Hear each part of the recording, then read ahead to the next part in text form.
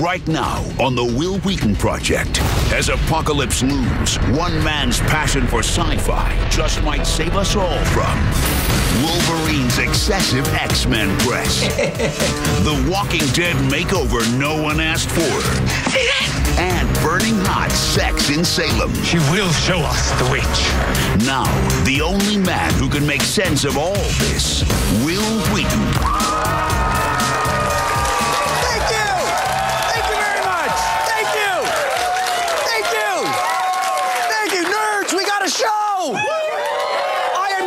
Wil Wheaton, it says so right in the title. Some of you younger viewers may know me as that guy from that poster over your aunt's bed.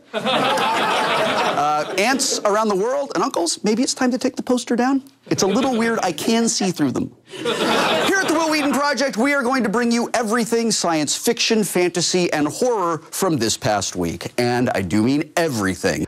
Because who's going to stop us? Our network? They're too busy trying to figure out how to combine a shark and an earthquake. So let's get started before they realize what they've done. The movie X-Men made over $200 million worldwide this weekend, and that's before you count the millions they made in product tie-ins, including Carl's Jr., Axe body spray, and of course, X-Men Days of Future Pabst.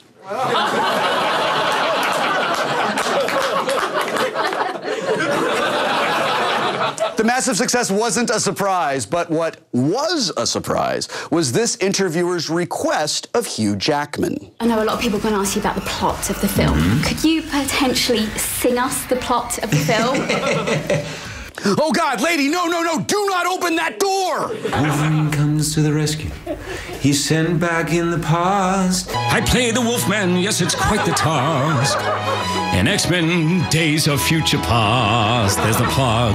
Hail to the conquering heroes, hail, hail. The Wolverines are gonna come out on May 23rd. Look like a ball of peas and that, I don't kick balls. Do I look like a ball? See me,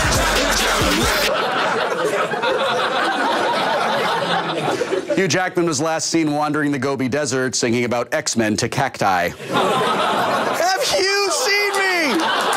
Hugh wasn't the only one making the rounds to promote X-Men. Shawn Ashmore, who plays Iceman, gave us an intimate look inside the mind of a mutant.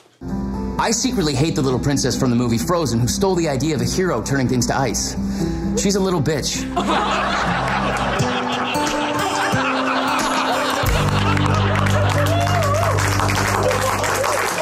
Shawn Ashmore, let it go.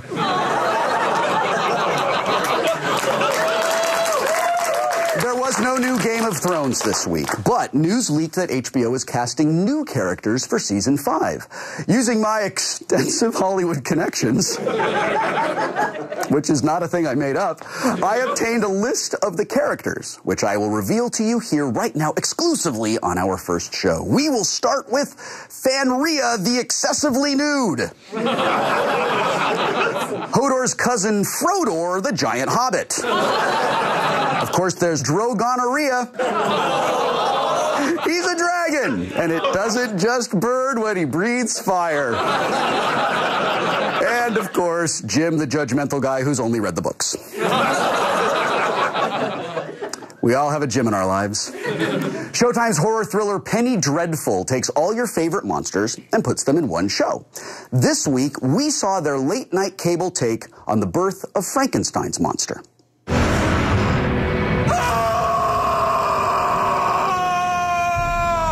That it was a difficult birth. This was abomination. It is so great to see Billy Corrigan back on TV.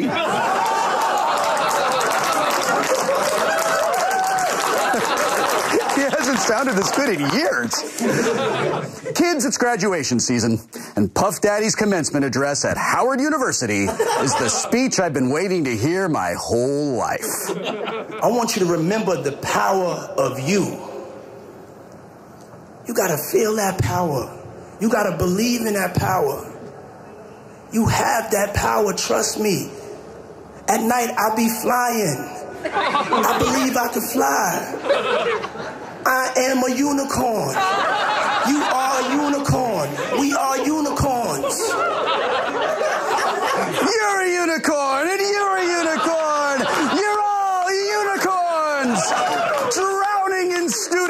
that. I think that's actually the same speech he gave at Hogwarts. I'd like to take a moment right now to tell you how happy I am to not only be hosting, but imagining greater, right here on Sci-Fi. Science fiction is full of legendary storytellers who dared to dream of the unknown, from Homer to Jules Verne to George Lucas. I've been instructed to inform you that Sci-Fi is carrying on their legacy with innovative programming sure to inspire generations to come, which is why I am honored to present this week's Sci-Fi Showcase. Enjoy.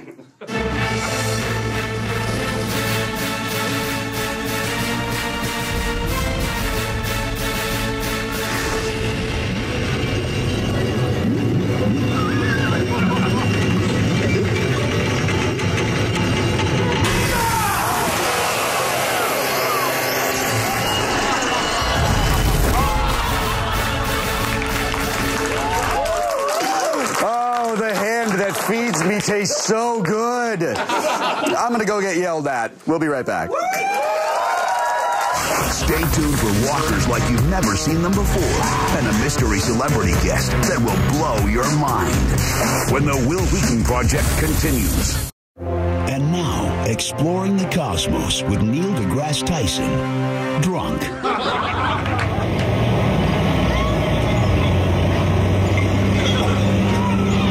I can feel my brain turning the chemical energy of the wand into the electrical energy of my thoughts. This has been Exploring the Cosmos with Neil deGrasse Tyson, drunk.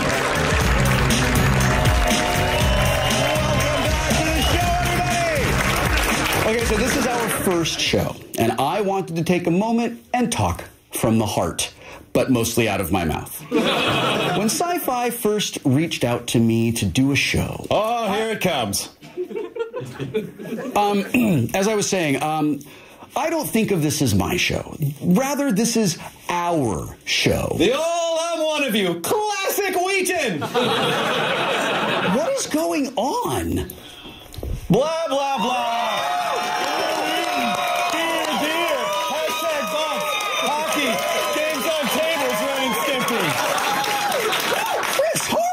What are you doing here?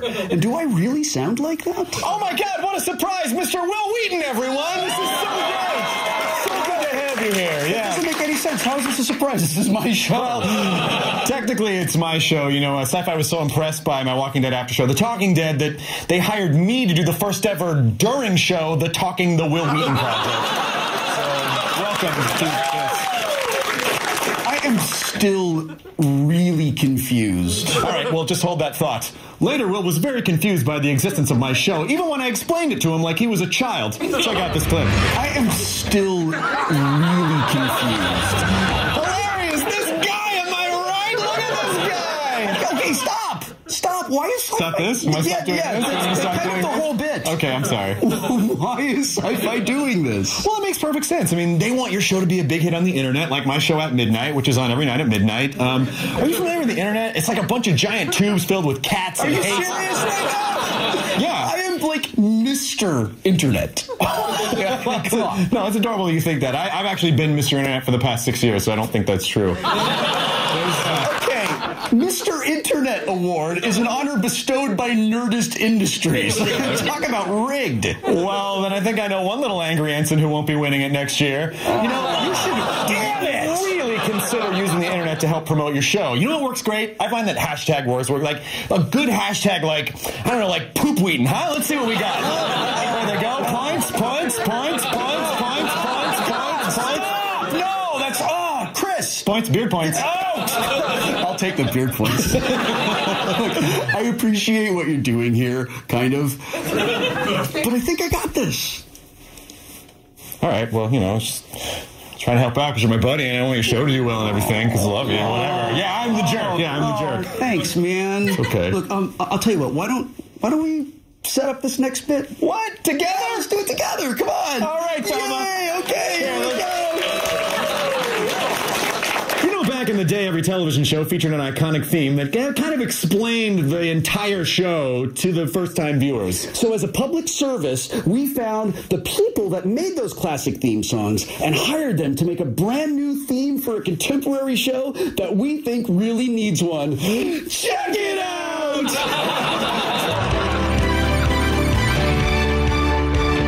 Sometimes life ain't just a walk in the park. Self-love's more than Lewis and Clark. But then you lose your head and you have nothing left to lose. Whoa, she's your mom in the face, a little girl in that place. You're your lover, he ain't your wife anyway. If he calls himself together, you better run for cover. He's the best one.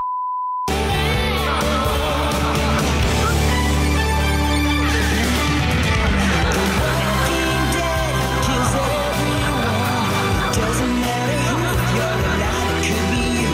You're stabbed in the head, I'm stabbed in the head. 'Cause the last time we checked, the show was called The Walking Dead.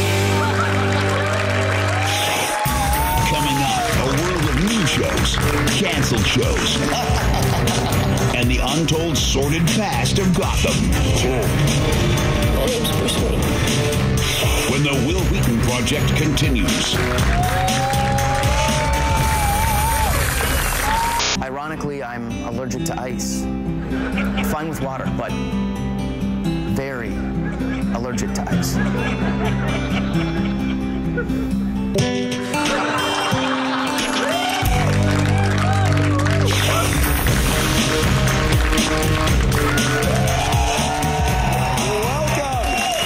Welcome back. This is the time of the show where I get to take a moment to talk a little more in depth about the things that matter to me.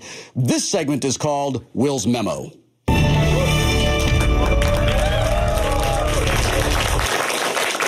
Summer's here, the time of year where we learn the hello. It's a lovely surfboard. The time of year where we learn the fate of our favorite TV shows and other shows that were on television.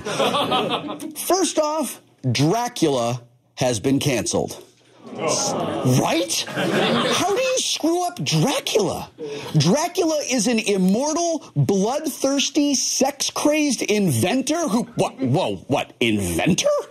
What Thomas Edison dismissed as mere fantasy, I give to you safe, wireless power.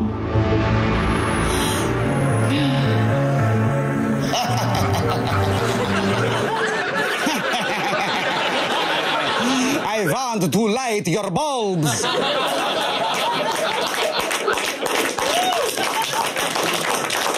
Joining Dracula on the canceled list, Believe, Once Upon a Time in Wonderland, The Tomorrow People, Almost Human, which didn't even get a chance, Star-Crossed, nobody saw that coming, Intelligence, and of course, they pulled the plug on Revolution. I saw more survivors at the Red Wedding. But it wasn't all bad news. WGN Salem was picked up after only 3 episodes. Personally, I think a lot of Salem's success has to be credited to their unusually blunt promos. Welcome to Salem, the little town that's got everything. Witches, murder, power, desire, temptation, lust. It's all here on network television. Salem. Somehow, you'll convince yourself you're about to see boobs, but you won't. Or maybe you might. You won't. Or will you? No. WGN, for people who don't know about the internet. To learn more about boobs on the internet, check my browser history. I don't know how they got into my office to take that picture. Also returning is the History Channel's Vikings, because clearly history did whatever it took to get ratings. Check it out. May I present Earl Ragnar Lothbrok. You may leave us. Will you not join me, Ragnar Lothbrok?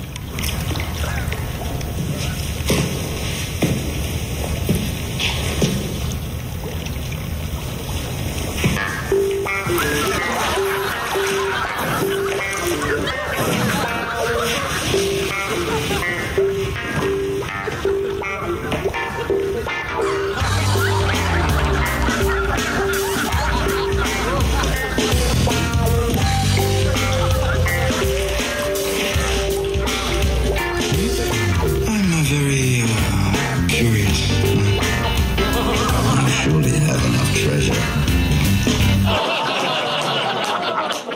We here at the Wil Wheaton Project do solemnly swear to put Funky's 70s porn music under as many clips as possible from now until the heat death of the universe, because they make everything better. We do have a few new shows to look forward to.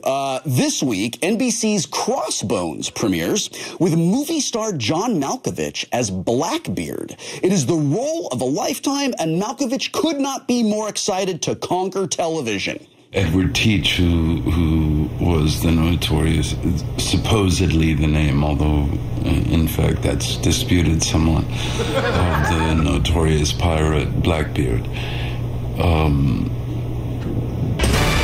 Crossbones, this summer on NBC. The show will focus on Blackbeard's tragic struggle with narcolepsy.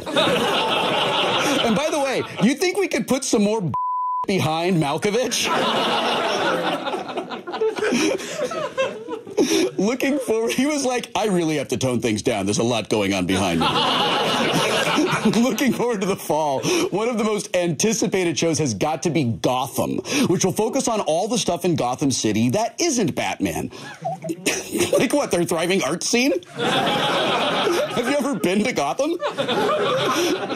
It's actually all about young Bruce Wayne long before he became Batman. And I was surprised by some of the Batman canon they decided to include. My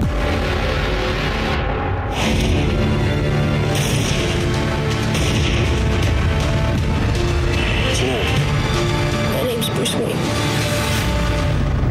I will find the man who did this.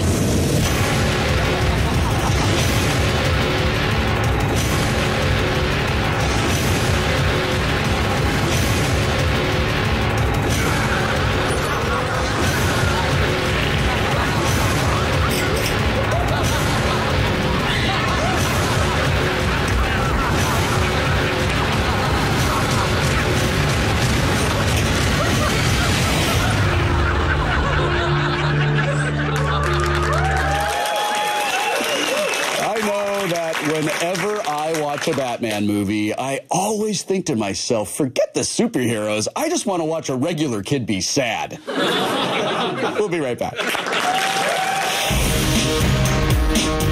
And now, exploring the cosmos with Neil deGrasse Tyson. Stone.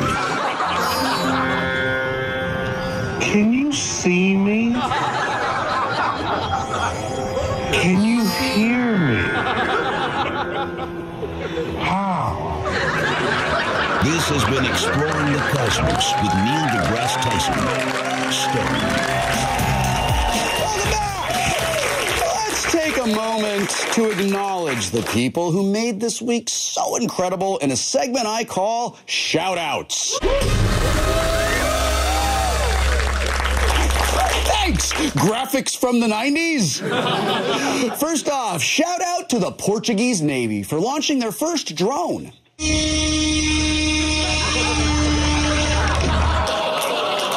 Which turns out to also be their first submarine. Game of Thrones wasn't on this week, but shout out and spoiler alert to last week's surprising and dramatic exit, which deviated slightly from the books.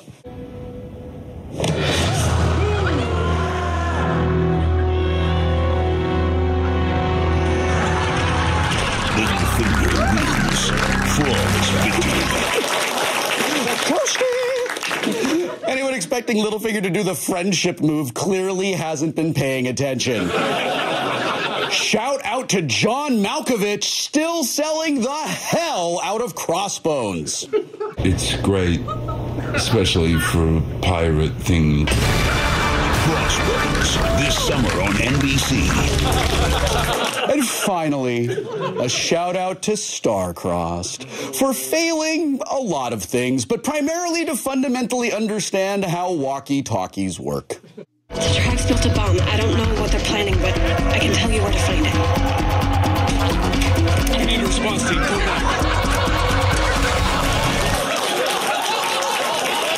I still can't believe that show is canceled.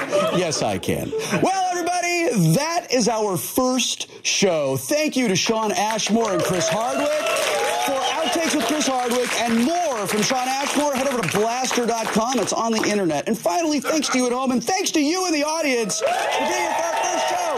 One final thing before we go. Now, you might have heard that a movie called The X-Men came out this week, but you don't have to go to a theater to see mutants. There are real mutants living among us, and if you don't believe me, check out this week's Supercut. Until next week, play more games.